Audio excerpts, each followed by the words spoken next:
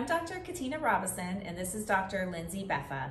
We're gynecologic oncologists, and today we're going to review thermoablation and how to use the WISAP device. The purpose of this video is to learn how and when to use the thermoablation device. This video should not be used in lieu of in-person training on cervical cancer screening and treatment. Thermocoagulators, also known as cold coagulators or thermal ablation devices, are used to treat precancerous lesions of the cervix. Appropriate lesions for treatment with thermal ablation include lesions that are seen completely on the cervical face and do not extend into the cervical canal. There are no cervical polyps. The patient does not have cervicitis, as well as only being used to treat low-grade lesions, meaning there is no concern for a high-grade lesion or high-grade dysplasia or cancer, and the lesion should not encompass more than 75% of the cervical face.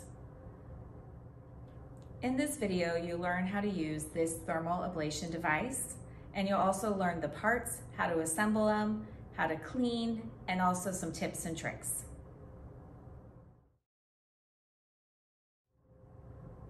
Now we're going to review all the parts inside the carrying case, as well as how to assemble the device.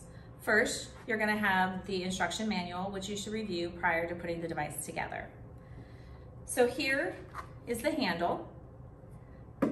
This is the slider, which is going to go over the thermoprobe as a protector. And then over here, you have a number of different types of power cords. There are going to be adapters, which you can use in all of the device, depending on the country. There's a portable battery, and this battery is going to need to be attached to the handle at all times to make sure that it is powered, and it's also going to be described a little bit later so that we show you how to read it. And then we have 4 different power cords.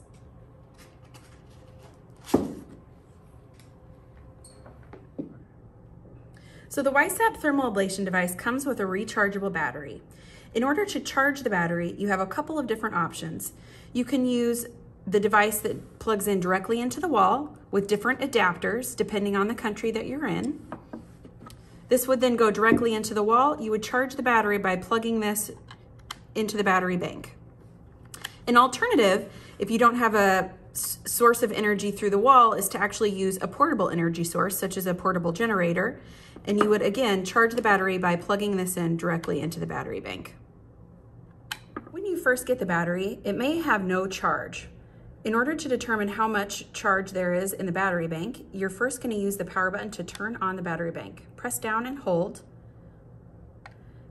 and the blue LED light will illuminate. This will then show you the percentage of charge remaining. As you can see, this has 0%, and thus we will need to charge it before using.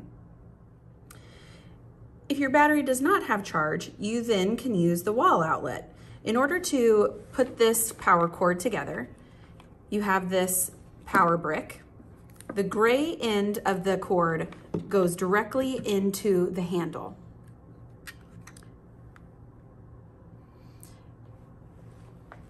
This you want to line up until it fits. Sometimes that requires you turning in different directions, and you'll hear a snap.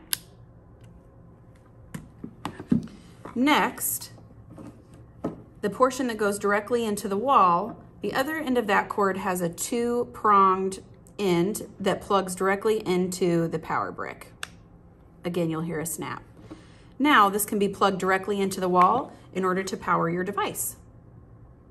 Similarly, if you want to use the battery power bank, you're going to get the cord that has the gray end. Again, the gray end plugs directly into the handle.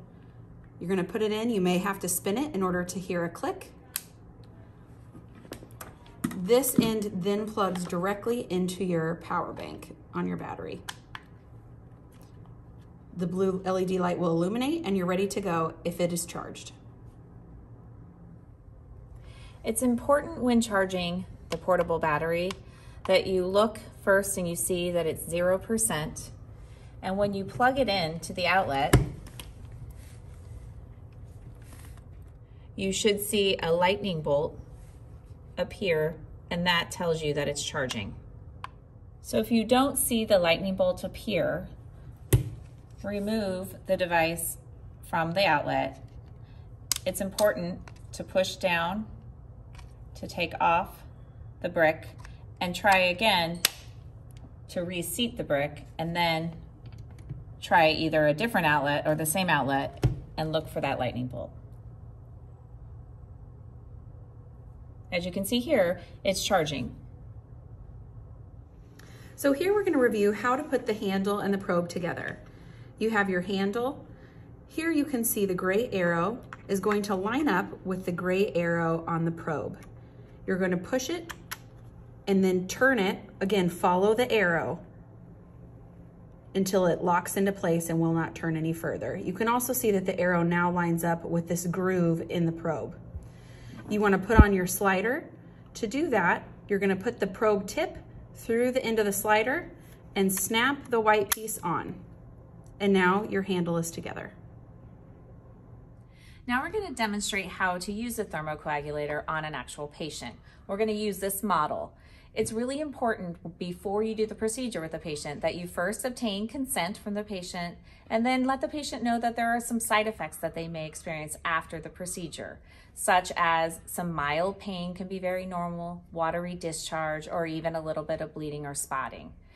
Once you ask for informed consent, then you're going to go on to the procedure. Now remember, you want to make sure that your battery is turned on and has sufficient charge. Then you'll want to plug the battery in to your device, and you will know that it's plugged in by the green light. Remember, in order to start the heating, first make sure that the slider is moved up, covering the probe, and then you will push the heating button. But before you start the heating, you'll want to go ahead and insert the speculum. Make sure that you have gloves on. Let the patient know that you're going to start the procedure. So we will insert a speculum and find the cervix and make sure that we see a lesion and that we have good visualization and feel like the procedure is able to be performed. Now we'll start the heating process. When the heating process is started, we'll see a green light as well as the LED lights will be illuminated. During this process, it is again important to make sure that the slider is all the way covering the probe, as the probe will start to be warm. Now that you see the green button is no longer flashing, it is time to insert, with the slider forward, the entire probe in and on the cervix. Now you want to be covering the lesion, and you'll start the timer. Pull the slider back. Make sure that you're all the way against the cervix. And now we'll wait, watching the blue light. We will hear 2 beeps, and then the third time we'll hear a double beep and the blue light will go off. And that will notify us that the procedure is complete.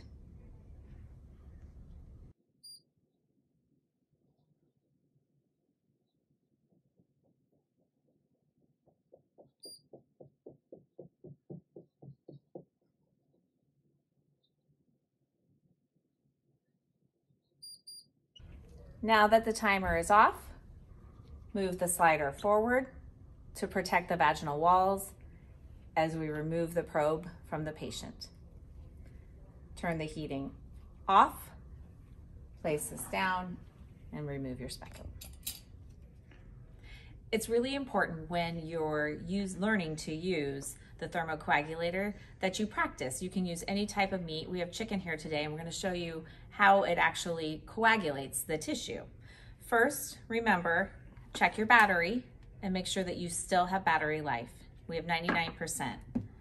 We also have the battery on, and we see a green light showing that the device is on. We're now going to put it into heating mode.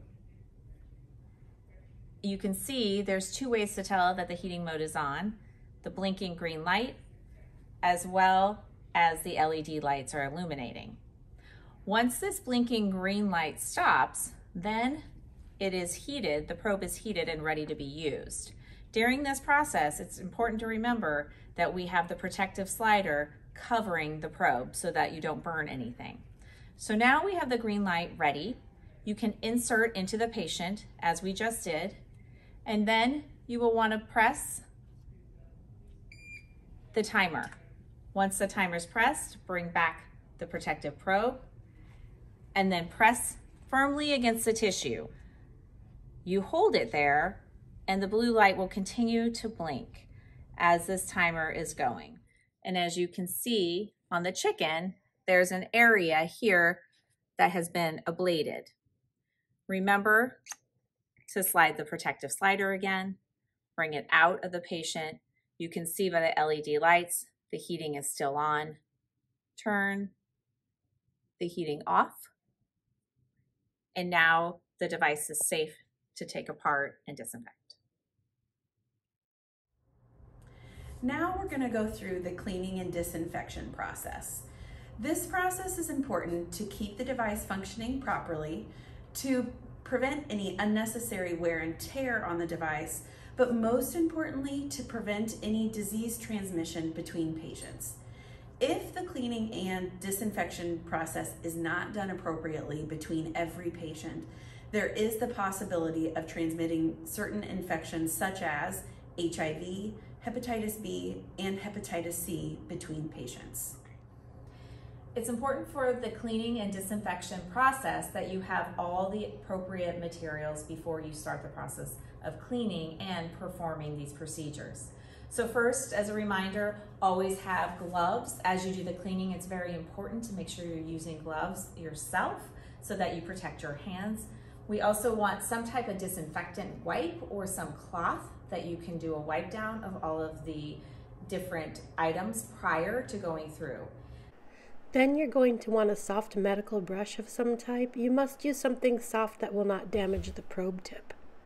Now, it's important, if you can, use sterile water or boiled water. However, if those are not available, it's okay to use whatever water you have available for both rinses.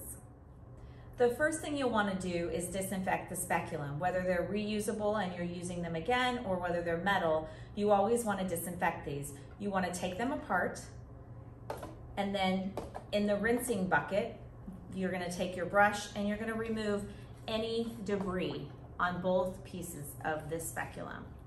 Then you're going to rinse it off and you're going to put these in your glutaraldehyde solution. You're going to let them sit in the glutaraldehyde solution for 30 minutes. Once 30 minutes has gone by, you're going to take them out of this solution and then you're going to thoroughly rinse them, again in sterile water if available or boiled water. After rinsing, you'll take it out and then you want to leave them and allow them to completely dry before using them. Next, we're going to disassemble the unit. We've already removed it from any power source. We are going to remove the protective sheath as well as the probe. Next, the handle that cannot be submerged, we are going to wipe down with a disinfectant cloth.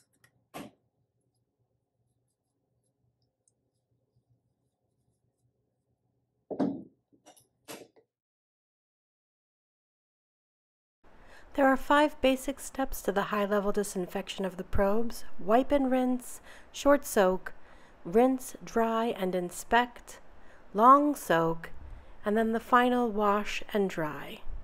The first step is to prepare the probes for washing and disinfection. Disconnect the units from the handle and wash them with a soft medical brush under clean water to make sure that they are free from any visible contamination or adhering tissue. You must use a very soft brush for this step, otherwise there is a risk of damaging the probe tip.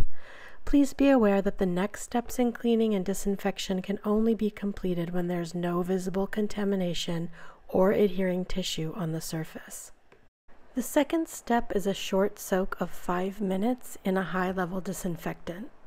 Fill a container with cytozyme solution at least 3 centimeters deep. Place the washed probes into the cytozyme, ensuring that the probes are completely submerged and that no air bubbles are sticking to the surface of the probes, and that the disinfecting solution covers every single surface of the probe. Leave the units immersed in the cytozyme bath for 5 minutes. If other solutions are used, please follow the instructions from their manufacturers. The third step will be to rinse, dry, and inspect the probes. After the successful cleaning, wash the units under clean water shortly, then dry them with a clean paper or cloth and inspect them again to confirm that there's no more visible contamination. The fourth step is a long soak in a high-level disinfectant. Prepare a container with Sidex OPA HLD solution, at least 3 centimeters deep. Ensure that all the information of the disinfection process prescribed by the manufacturer of the disinfectant used is observed. Place the dried units in the disinfecting solution and ensure that the entire probes are submerged and completely enclosed. Ensure that no air bubbles stick to the probe surface and that the disinfecting solution covers all surfaces. Leave the units immersed in the high-level disinfectant bath for at least 15 minutes. If other disinfecting solutions are used, follow the instructions of the manufacturers. The fifth step is a final wash and dry. Remove the probes from the disinfectant bath and place them in a third container. Pour sterile water or water that has been boiled and cooled in order to clean it on top of the probes until the entire units are submerged. Leave the units in this water bath for 1 minute. Remove the units from the bath and dry them in a disinfected environment with a clean cloth. Pay particular attention that the plug at the end of the probe is dry.